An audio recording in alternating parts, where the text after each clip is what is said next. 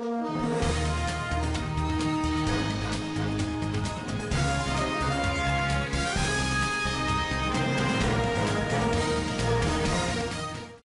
competition emerges as over 30 candidates vie for 9 parliamentary seats. In a fervent political landscape, the race for 9 National Assembly seats has intensified as more than 30 candidates throw their hats into the ring. The seats, which became vacant after the recalls initiated by the self-imposed CCC Citizens Coalition for Change Secretary General Sengizo Tshibangu, have attracted a diverse array of hopefuls in Bulawayo, Matabeleland North, Harare, and Matabeleland South provinces. As the nation eagerly awaits the by-elections on December 9, political tensions are running high, and the outcome of these contests is expected to reshape the political landscape of Zimbabwe. Tshibangu set off a whirlwind of chaos within the opposition party when he recalled 15 legislators, including 9 National Assembly seat holders and others elected through a quota system. Asserting that these individuals had ceased to be members of their party, Tshibangu's actions further deepened the political divide.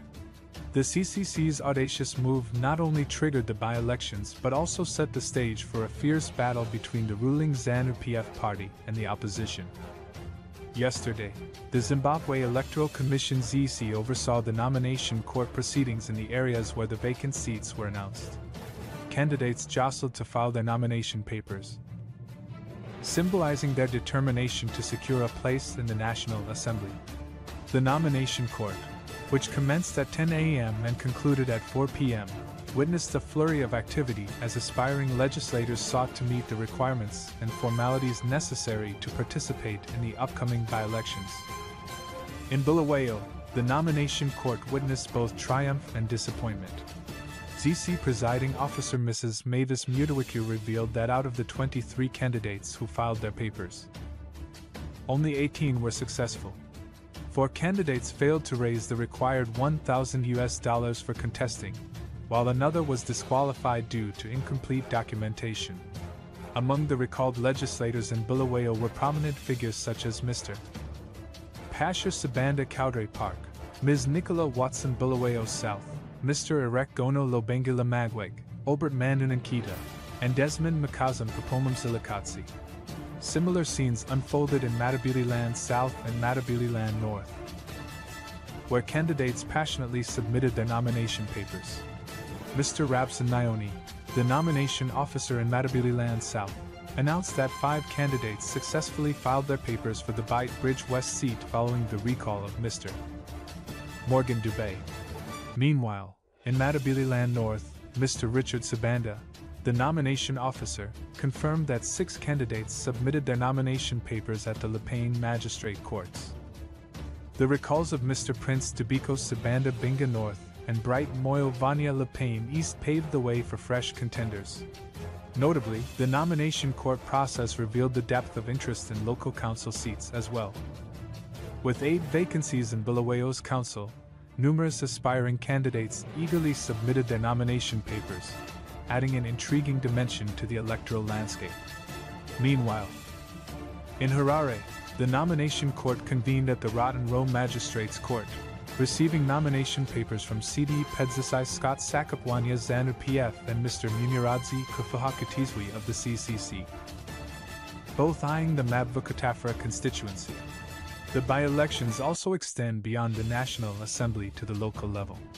In Masvingo City Council, 4 candidates have emerged to vie for the vacant Ward 2 seat, which was previously held by Councillor Chantel Chiwara, who had also served as the city's mayor. The candidates, representing ZANU-PF and the CCC, have successfully filed their papers at the Masvingo City Council offices, setting the stage for a spirited contest. Speaking to journalists on the sidelines of the nomination court in Bulawayo, Mr. Atloil Salaigwana, the chief elections officer of ZC, emphasized that the proceedings adhered to the law across the country. Recognizing the significance of timely and transparent processes, Salaigwana highlighted that ZC meticulously recorded the exact time when candidates filed their papers to avoid any accusations of accepting late submissions. With the nomination court now closed, the campaign period officially commences, and ZC is prepared to initiate voter education programs. Assured of sufficient funding for the elections, Salaiguana expressed confidence in the government's commitment to supporting the electoral process. He emphasized that the nomination court's conclusion marked a crucial milestone, signifying the certainty of holding the by-elections. Salaiguana also addressed concerns regarding the integrity of the electoral management body, assuring the public that the process had been conducted meticulously and in accordance with the law. As the by-election campaigns kick into high gear, the political landscape of Zimbabwe is set to witness a fierce battle for these coveted parliamentary seats, with over 30 candidates vying for the 9 National Assembly seats. The diversity of voices and perspectives promises an engaging electoral contest. The recalls initiated by the CCC have injected a sense of urgency and anticipation into the political arena, with both the ruling party and the opposition striving to secure victory. Beyond the numbers and political affiliations, these by-elections represent an opportunity for the electorate to evaluate the performance and credibility of their prospective representatives.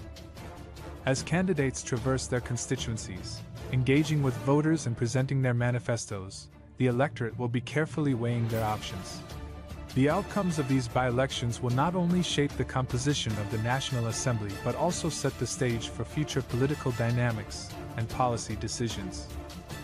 In the coming weeks, campaign trails will witness passionate rallies, rigorous debates, and grassroots mobilization efforts.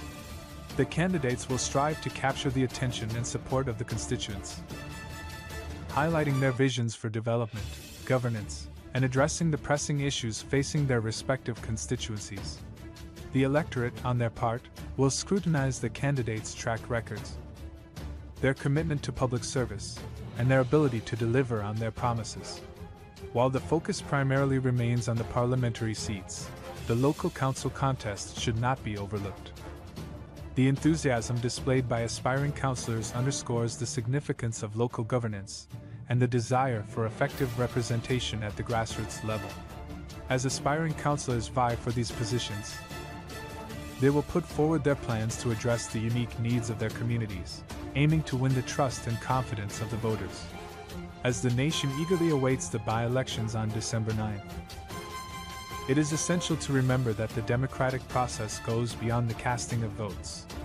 Voter education programs, civic engagement initiatives, and open dialogue between candidates and constituents will foster a vibrant and informed democracy.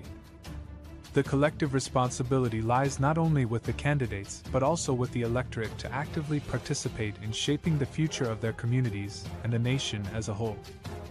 The upcoming by-elections in Zimbabwe are poised to be a significant turning point in the country's political landscape, with a plethora of candidates vying for the vacant parliamentary seats. The competition is fierce, and the stakes are high. As the campaign season unfolds, it is an opportune time for citizens to engage, evaluate, and make informed choices.